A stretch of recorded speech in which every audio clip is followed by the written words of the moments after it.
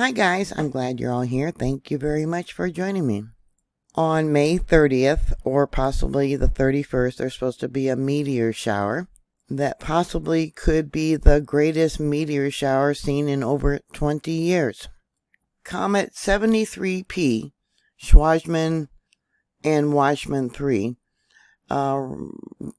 supposedly broke up in 1995, and 15 years ago, they notified the public there was no chance that any of the 40 fragments posed a danger to the Earth. Many of the fragments are about 1 meter across. The nucleus, what's left of the comet, is close to 1 mile across.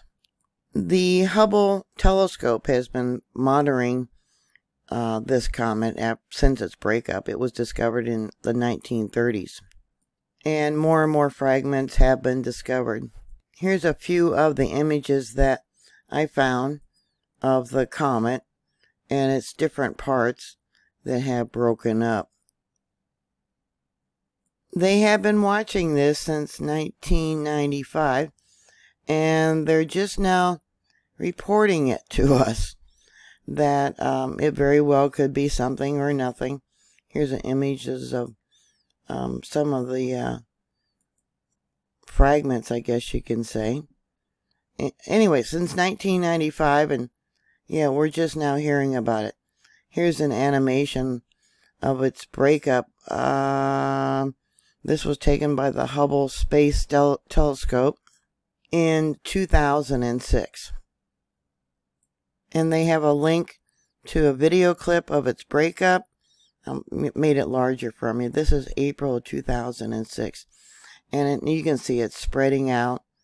Most of the fragments are about 1 meter across, according to what I read, which is about 3 feet. This comet originally orbited the Earth about every 5.5 years. And it came from the Jupiter belt, where a lot of comets get knocked out of orbit and end up coming our way.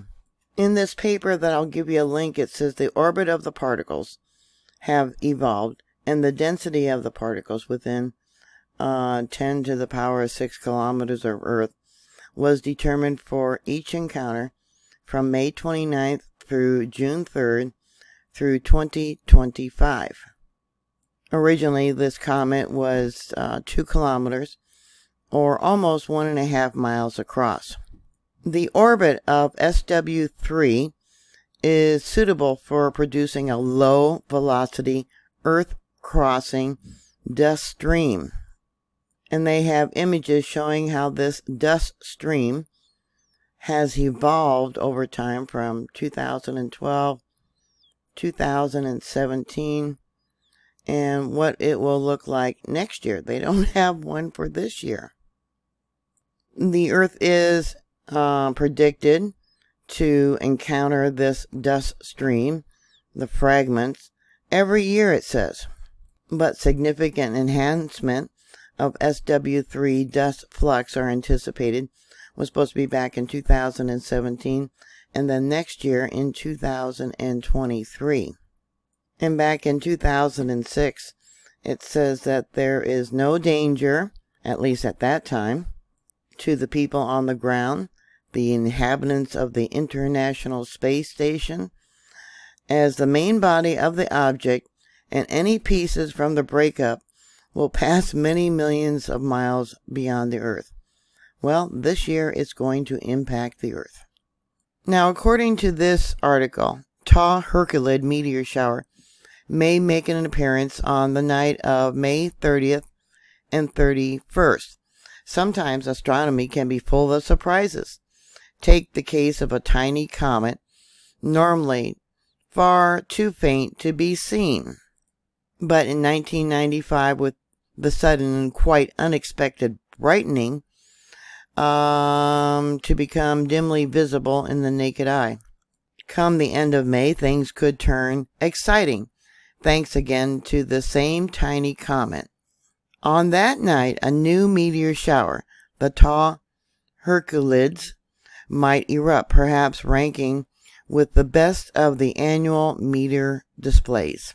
Yet there is also a chance of something extraordinary, perhaps one of the most dramatic meteor displays since the spectacular Lenin's meteor shower of more than 20 years ago. So, do you believe they're telling us the whole story? I don't know what to say. They've been watching this for years and years, and we're just now hearing about it. What are your thoughts? Do you think there's any danger from this meteor shower, or is it something that we're going to end up talking about to our children, our children's children, etc.?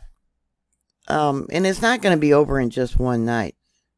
You can see here, for 2023, the dust stream, the particles, the fragments are extensive. So, what are your thoughts? Please put those comments down below. Thank you very much for watching. Thank you for subscribing. Please stay safe, and I'll talk to you later. God bless you. Bye.